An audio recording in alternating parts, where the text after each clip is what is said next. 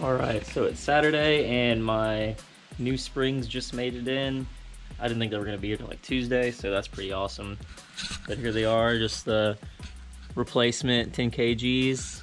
Here's the part number if you wondered. It's pretty much 62 millimeters wide and 200 millimeters tall, just like 8 inches, 7 inches, whatever. And then the other rating, the 0-10, that's the kg, like the load rating. So these are like $85 off like eBay. They're just literally replacement springs. I mean, nothing fancy. I'll probably get another set to replace the rear next, but these are fine. They're just fucking rusty. Like, I'll just put them on and see how they ride. But yeah, I'm about to put all these together, measure them, and get them installed. Alright, so these are the front coils with the new springs. I mean, you can tell they look pretty much almost brand new. The old springs with the rust and a bit of wear. Eventually I'm going to get some more of these and put them on the rear, both being 10 kg, since my car's a little heavier than most. I got all the preloads set pretty much, and I got the height pretty much where I want it, and then I'll kind of adjust it from there on the car. But the fronts are about 5 inch to the collar,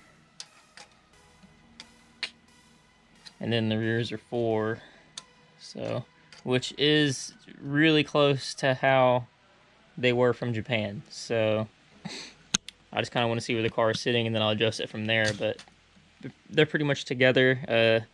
I just got to put them on the car now, which I haven't even started taking the rears off or the front. But I'll get them swapped over. I'll just do one side at a time, and I'll update you.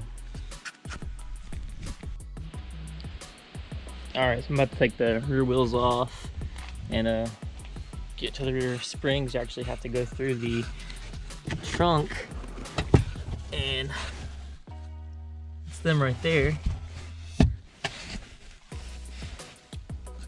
So I'll get them taken out and installed at least on this side and see where the car is sitting, and then adjust if I have to.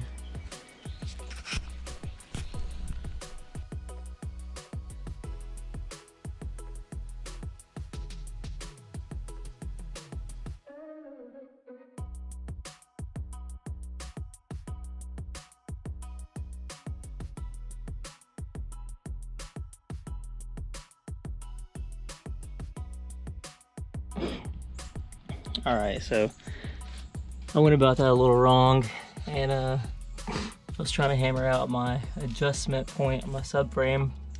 Apparently it was damaged in the car accident that this car was in. Yeah, you drop the control arm from the front instead of trying to do it from the back, because that's just too damn hard. You won't be able to swing the strut out.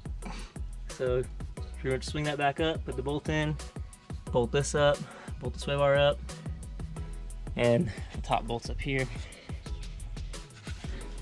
which these are super easy. I mean, that ain't shit. So I'll install that real quick, and I'll do the other side too, because I already have it apart now, and we'll set it down and see where it sits.